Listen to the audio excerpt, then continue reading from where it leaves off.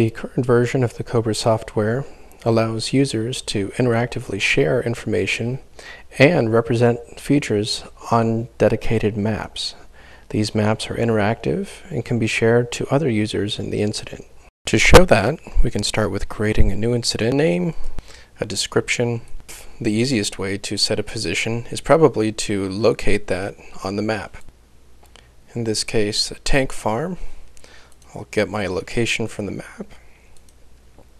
It will automatically load the latitude and longitude information into the incident data. You could see the retrieve address from latitude longitude button be enabled. It's on Ocean Road in Portsmouth, Virginia. So now that all my information is entered, I'll go ahead and start the project. So when the map first opens up, we see an indication for the location that the incident has started in. First off, we can show how some of the CoBRA tools interact with the map information. And here I can set the location where this picture is taken. In this case, I'll select it from the map. It'll save the latitude, longitude. Additionally, we can use other tools with position awareness, such as resource requests.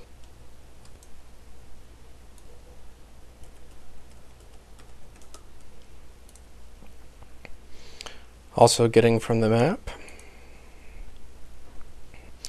And when we return to the map view, we can see our indications for our attached image, resource request, and now I'm going to begin sketching some additional information. Opening up my sketch tool,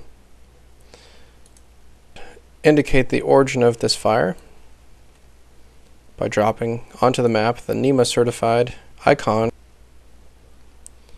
With the polygon tool, I can set up sketches for exclusion zones and staging areas.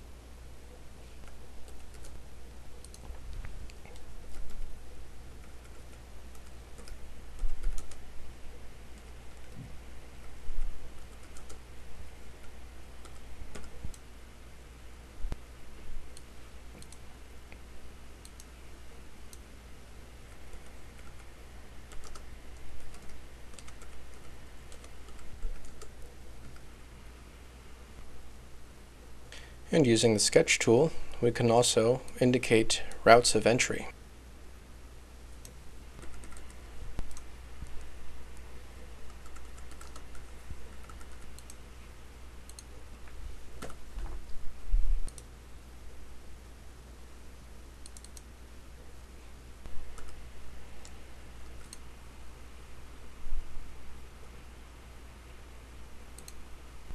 So now that these items have been represented on the map,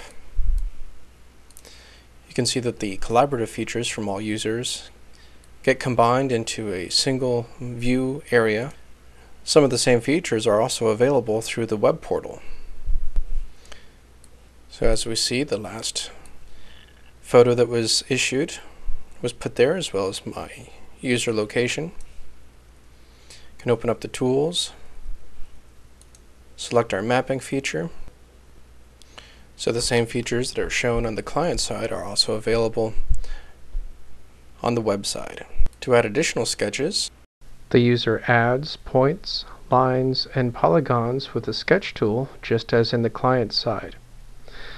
This shows the collaborative mapping capability within the CoBRA software that dovetails nicely with the rest of the information gathering components, thus allowing users to disseminate information and provide a more complete description of the incident.